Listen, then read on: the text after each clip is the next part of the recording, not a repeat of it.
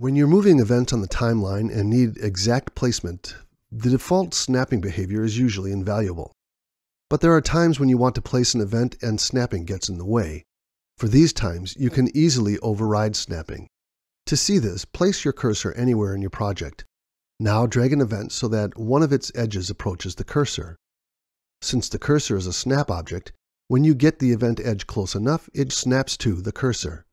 Now you know that the event edge sits at exactly the frame marked by the cursor.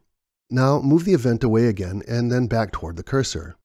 But this time hold the Shift key down as you approach the cursor. The Shift key overrides snapping, and the event does not snap to the cursor. This enables you to place the event quite near the cursor without jumping to the cursor location. And it works the other way too. Click the Enable Snapping button to turn snapping off. Now drag the event toward the cursor without any modifier keys. The event does not snap to the cursor. Hold the Shift key down and move the event again. This time it does snap to the cursor.